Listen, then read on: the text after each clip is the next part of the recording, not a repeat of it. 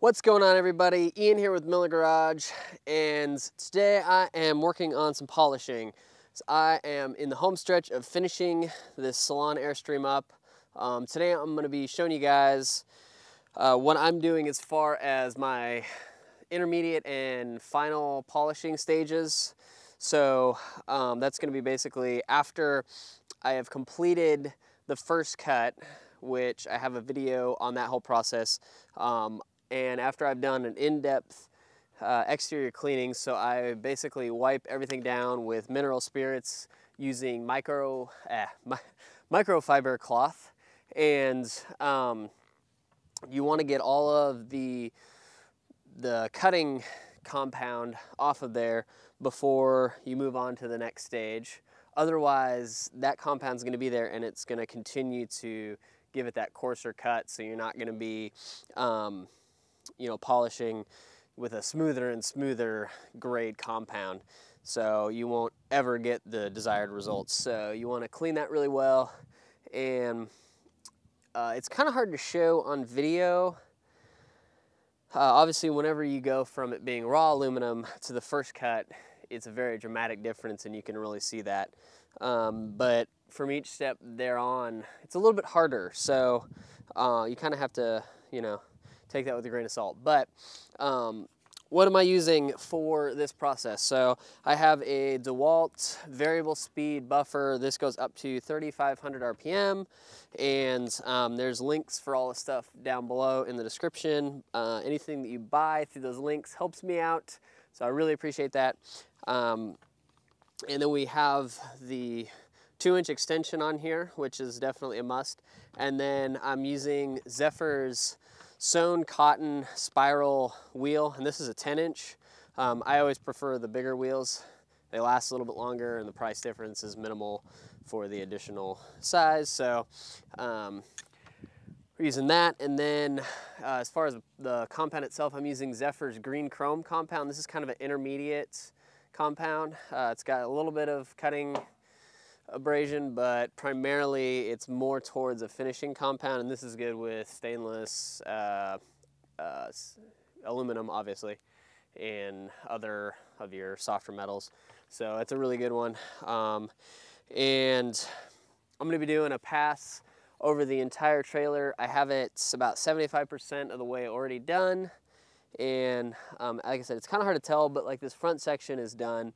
And so right about here, there's a pretty dramatic difference, at least as far as I can see, where you can see a lot more of the machine marks, and then it's gotten a lot smoother from that secondary pass. You don't have to go crazy.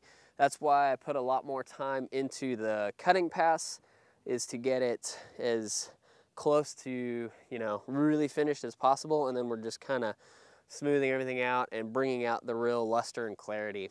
So you shouldn't have to be putting a ton of time in. You don't need to be doing like 3 and 4 passes.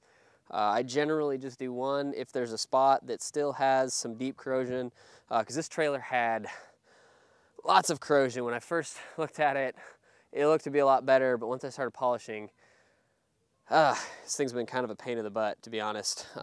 Polishing in general is kind of a pain in the butt. Not sure how much more polishing I'm really going to do, to be honest. That being said, there are some spots that I've encountered where there's still some deep corrosion, that wasn't fully removed. So this thing actually, if you hit it with a few passes, you can clean that up.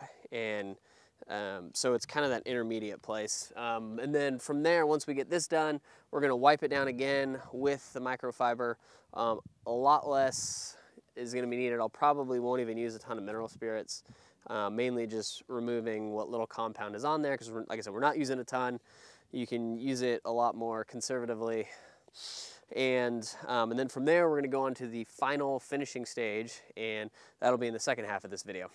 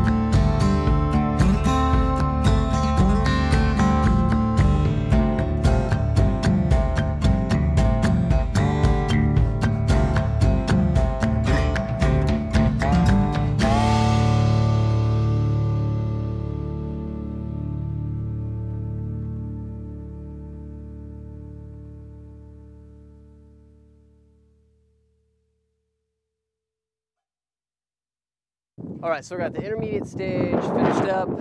It took, I would say, about 8 to 10 hours is what I have in it.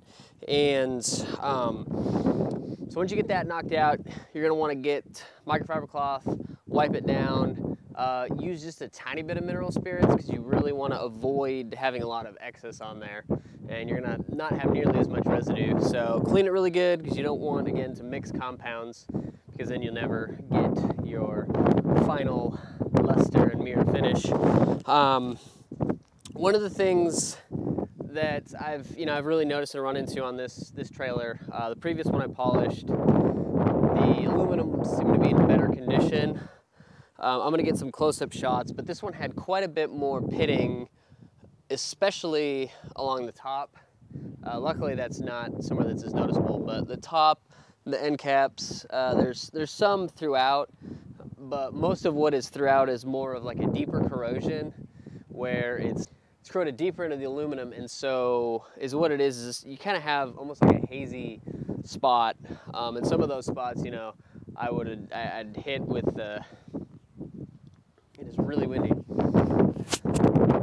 and in some of those hazy spots I had hit them multiple times. I cross-cut with the cutting wheel and stuff, and it just, you know, there's only so far you can go. So you may, you know, sometimes with more corroded trailers you just can't get absolute perfection, and that's just part of polishing. So on to the next stage, and this is going to be the final stage, and I am using the Zephyr Showstopper wheel.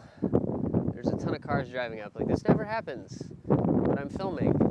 So of course, like, we have 2 neighbors over here, that's it. So I'm using the Zephyr Showstopper wheel, and you can kind of see it's technically an airway wheel, but it's a very soft material, and so this is a final finish wheel.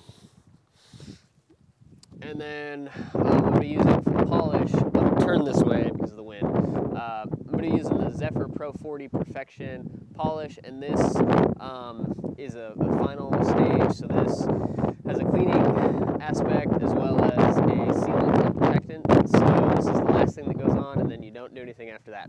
Hold up. Okay, actually disregard that I just said.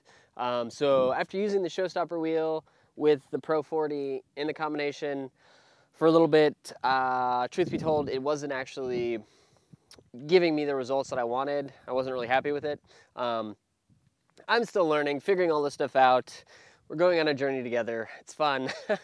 But the polish wasn't coming off well. I really feel like that Pro 40 is kind of for the very end. You have to wipe it on and then wipe it off, and that works great. And the Showstopper wheel, I tried it with a different compound. I tried it with like the Blue Lightning, which is supposed to be a final finish one, and it just was not working great, and it was honestly leaving more scratch marks and cut marks. So instead, and this is what I used some of it before in the last one, I got this 8-inch flannel wheel that's, as you can see, just very soft and fluffy, and I'm using that. And I tried several other polishes, and again, it just wasn't giving me great results. So I went back to the green moss or green chrome or whatever it is, polished by Zephyr, and this is doing the best, and it's giving a great kind of finish shine to it. And then I hit it with the Pro 40, and it looks great. So yeah, that's what I'm going to be kind of narrowing it down to as far as my process. You know, I may make tweaks in the future and stuff, but yeah, I was just not really impressed with the Showstopper airway. It's supposed to be really good, but maybe I'm just doing it wrong. I don't know. So yeah, running this one, I think I'm going at 1800 RPM, so we're going slow and using the green moss. So I'm gonna continue and knock this thing out today. Need to get it finished. There's a few more little things inside, and then just putting like the lights back on, and then sealing the whole thing, and then it'll be good to go.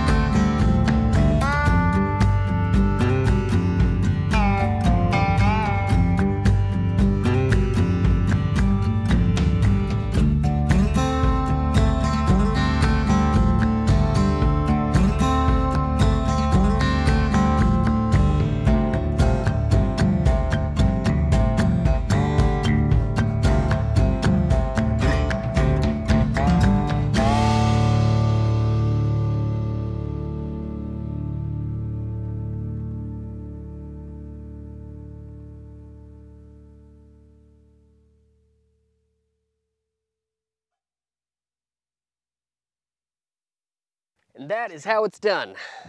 So I got to finish up just some of the top spots, and then the machine polishing's done, and then I'm going to wipe down this side with the Pro 40. I got the other side already, and the polishing is complete. So this is just kind of how I'm figuring it out. If you have a different way, feel free to comment below. And I know that there's tons of different ways to polish, and everybody has their opinion. And I am, you know, still optimizing and trying to figure out the best way to go about doing it. To be honest, I don't know if I'm going to be doing a ton more polishing. It's not exactly my favorite thing, but I have one more to go after this, and then we'll see from there. So I hope this video was helpful. I would love it if you would subscribe to our channel. We got a lot more awesome stuff coming. Once I get this done, I have quite a bit of different things that I'm going to be starting to do on the channel. One of the things is getting the shop set up, because right now it is a disaster and it's driving me crazy. So that's a huge priority. And then I have, you know, potentially a few more Airstreams as well as other projects. So stay tuned for all of that, and we will see you next week.